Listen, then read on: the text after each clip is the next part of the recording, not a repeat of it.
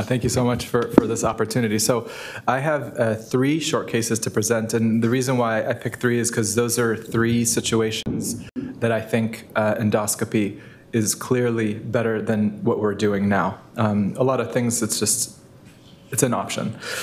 So I have conflict of interest. I'm teaching faculty for JOIMAX, and before I went into the cases, I wanted to talk about the types of spine endoscopy. There's uniportal versus biportal, so 1 port versus 2 ports, and there's full endoscopy, which is kind of what we did in the lab, versus endoscopic assisted, which is a tube with a camera and or endoscope in it. And what I'm going to talk about today is the uniportal full endoscopic approach.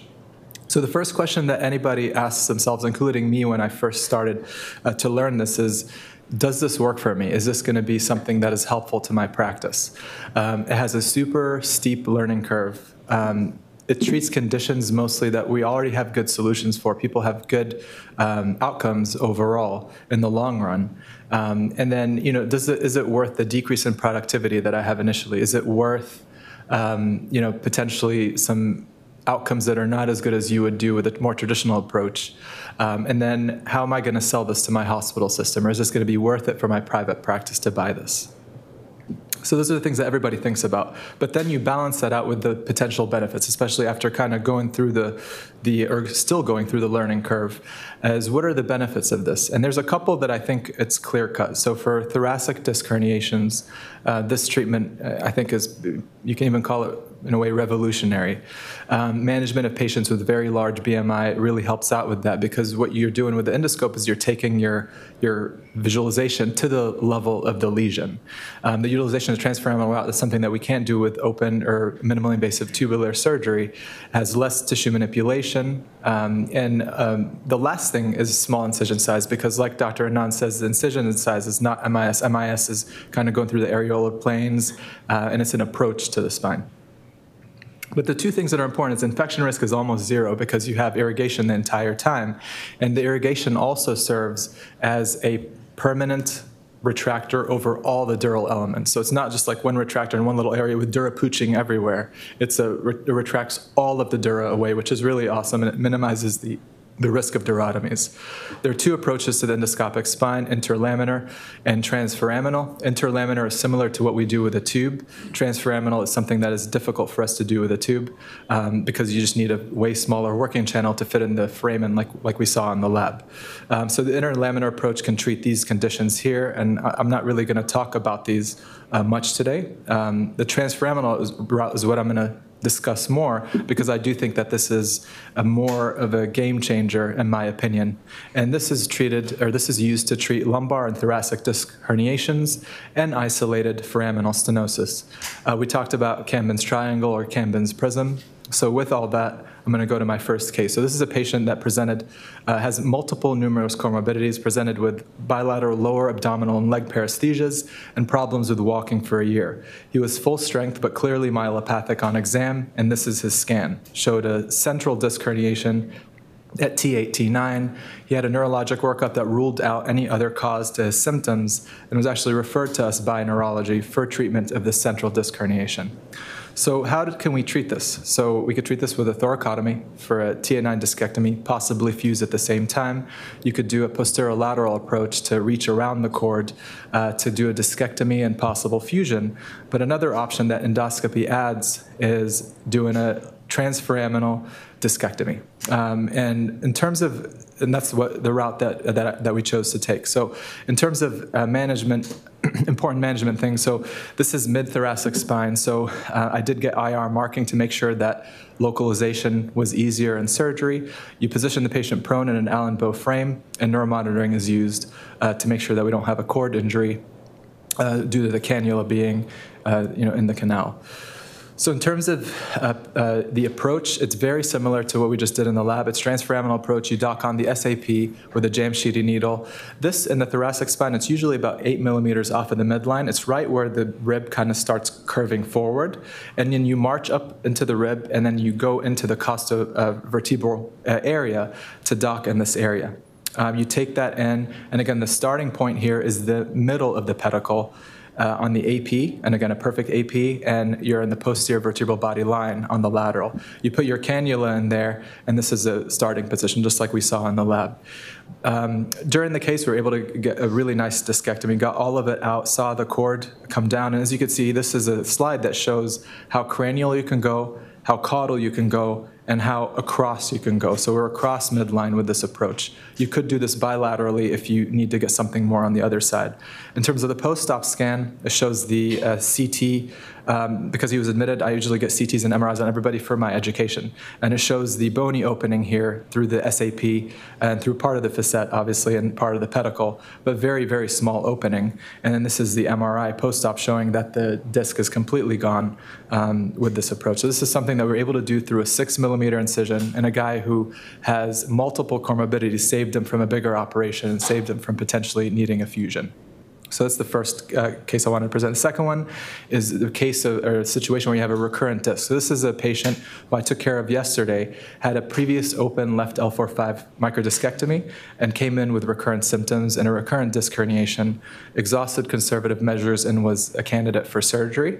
Had a little bit of foot dorsiflexion weakness, but otherwise was intact. This is her MRI demonstrating a lateral recessed disc herniation, pretty large, and the CT there showing the previous bony opening. So what are the management options here? You could do a redo open microdiscectomy. You could do a redo tubular microdiscectomy. You could say, you know what, I might need to take more of the facet joint than what is safe, and maybe we should just do a TLIF at the same time. And those are all very, very appropriate options. Or you could do a transforaminal discectomy, because it minimizes the chance of you having to go through all the scar tissue because it's a fresh plane anterior to the thecal sac. So that's the option that we went with, and this is the disc that got pulled out. This is This is actually Dr. Hofstadter's app that follows. I know earlier we talked about following patients in terms of how many steps they take and how they're doing. So I was able to bring the app back with me to Michigan, and this is what she said this morning. So we'll see how she does until her next reherniation, but for now she's happy, which is good. So again, that option was great. When I was in there yesterday, there definitely was so much scar on the dura.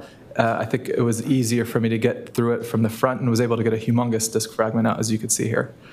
The last case is a large central disc in a patient with a high BMI. So this is a 16-year-old female that presented with left greater than right leg pain, neurologically intact, but really did everything, including injections and physical therapy. This is patient's MRI showing a large central disc herniation, and her BMI, I think she was like 50 or 60, something super, super high. So for a patient like this, what could we do? We could do an open microdiscectomy. Maybe we have to go on both sides and take disc out from both sides, because as we, people that have done this before, pediatric disc is not one piece, it's multiple little chunks. So you might not be able to decompress all the way over the other side. You could do this either open or tubular, but another thing that you could do is transforaminal discectomy. The transforaminal route allows you to access, if you start lateral enough, to go all the way over to the other side, and that's what we decided to do. So this is an intraoperative picture showing how far the bipolar goes, really all the way over to the pedicle on the other side. This patient got admitted because she's a pediatric patient and went home the next day, so we did get an MRI, which was really good for learning, and it shows that the disc herniation is a lot smaller. Again, there's still a bulge there, but a lot smaller, and I bet you with time that probably all that postoperative change will make it recede even further. And this patient is doing phenomenal, thankfully. And then the last thing is endoscopic Tlift, which I put in here because one of the criteria, or one of the things that they wanted me to talk about here is an endoscopic Tlift, but I'm going to leave that obviously to the master and Dr. Hofstadter later. So those are kind of the procedures that I wanted to talk about. I talked about 3 cases that I think endoscopy helps a lot with. So obviously I want to thank all the people that have taught me this skill all around the world. And in summary, I hope that you got out of this talk that spine endoscopy can be helpful to a spine surgeon. We talked about the 2 approaches, and we talked about 3 example cases where I think endoscopy drastically changes the management from what we have available currently. So thank you all so much.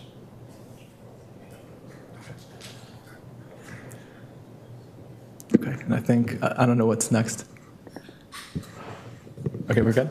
Oh, cadaver lab? Okay, so it's like way too much of me. I'm sick of myself now. Yeah, no, thanks, Osama. Those are great cases. And, maybe before you go, like, I guess a couple questions. The thoracic endoscopic case was actually a great one. I honestly think that has quite a number of advantages over what I would do in an open procedure. Obviously, I think a lot of, open surgeons would consider fusing it at that point. So that's a big game changer. Now, the question I have is, like, what if it was heavily calcified? I mean, are you able to address that pretty well with an endoscope? That's a great question. I think if you're further along in the learning curve, absolutely. I think at this point, I probably would still do open and infuse or do a thoracotomy. But I think, in the hands of someone with a lot more experience, absolutely, those calcified discs, because they have an articulating drill that you could use to kind of undercut the disc, and then use something just like what we do in open surgery, where you can kind of put it into the working space that you created. But absolutely doable. Yeah, so and you could go on both sides too. So even if you could just get half of it on one side, go on the other side, or if you have two surgeons that know how to do this and do it at the same time. I know in Methodists they do this too, where they have two surgeons there that know how to do this, and they kind of do transforaminal on both sides at the same time. So those are things that you could potentially do in a heavily calcified situation where you don't feel comfortable reaching all the way over from one side.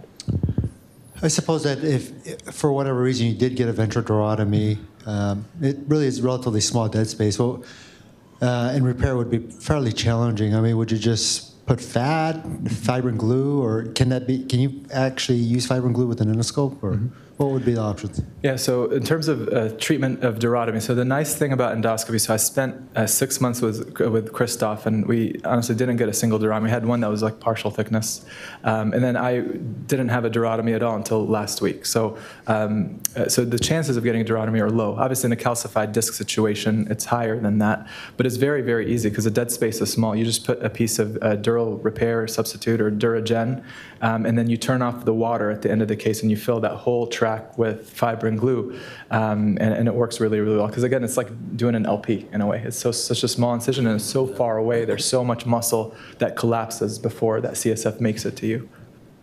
Yeah. I love your talk. Christoph's done an amazing job, elegantly sort of showing how it can be done right, and we've heard about it for so long.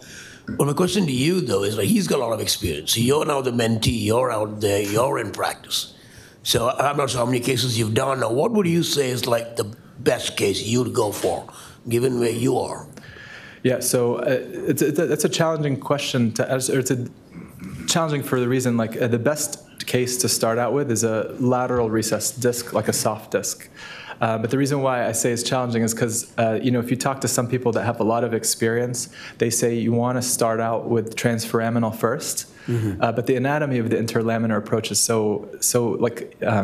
we know about that. That's how we do it with a tube and everything like that. So the question is, definitely the best first case is a lateral recessed soft disc. But the question is whether it's best to start with a transforaminal or interlaminar. The thing about the transforaminal is once you dock your working channel in, it's stuck. Like, you can take your hands off. So, it takes time to get facile with the endoscope and know how to angle it and stuff. And you have to do that with the interlaminar approach. With the transforaminal, you don't have to, which is nice. And as you saw in the lab, like, if you do the approach right, you literally land right on the disc. So you turn that thing and you're literally right there. So in my experience, I would say transforaminal lateral recessed disc is what I would start out with, and then go from there. And I'm I think in my 40s right now in terms of cases doing on my own. But the nice thing, I was very fortunate that University of Michigan let me go for 6 months to learn this. So even though I'm 40 cases in on my own, I had a lot of cases with him being there, which I think is a special thing that a lot of people wouldn't have the opportunity to do. Right. Well, thanks, Osama. So thank you. I think we're going to progress to the next cadaver.